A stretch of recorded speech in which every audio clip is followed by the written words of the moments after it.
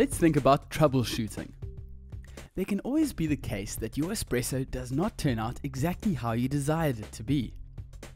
But by knowing how to identify the following problems, we can decipher the specific reasons and then the solutions in order to create the perfect espresso. The first step to creating great coffee is to make sure that your technique is consistent. Problem 1. The first problem could be that the espresso shot is running too slowly. Is it dripping or perhaps trickling into the cup?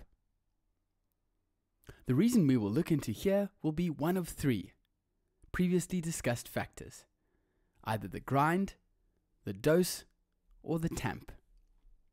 Let's look at the grind. The reason for this problem could be that the grind is too fine. You can fix this by making the grind more coarse on your grind settings, which means you need to turn the grinder clockwise or to the left. The second reason could be that too much coffee was dosed into the portafilter. This can be fixed by dosing less coffee into the portafilter and taking note of your consistencies. Stick to what works and do it the same every time. Thirdly, it could have something to do with the tamp. You may have tamped too hard, and this can be fixed by taking note of how much pressure should be applied. If this was the problem, you need to tamp with less pressure, and note this, as you can remain consistent for the next coffees that you make. Problem 2. A second problem could be that the espresso shot is running too quickly. Is it gushing or perhaps streaming into the cup? The reasons we will look into here will be of the same three factors: the grind, dose, or tamp. Firstly, the grind. The grind may be too coarse, making it very easy for the water to be pushed through the coffee. You need to fix this by making the grind finer, which can be done by turning the grinder counterclockwise or to the right.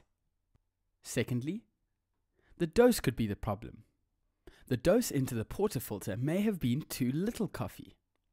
This is easy to solve by noticing how much should be dosed in order to prevent this from happening again. Consistency is the key.